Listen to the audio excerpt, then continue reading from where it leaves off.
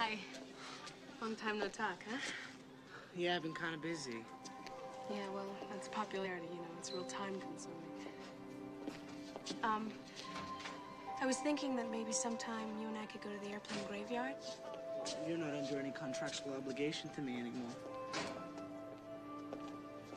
I wrote a new poem. It's called Broken Moon. It starts... Why don't you save it for your college boy? I wrote it for you. You ignored the Donald Miller Dork for 17 years.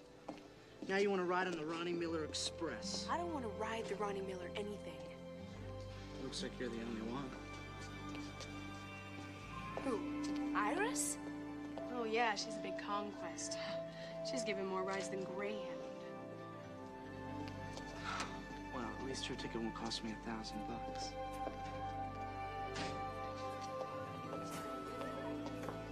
Cindy.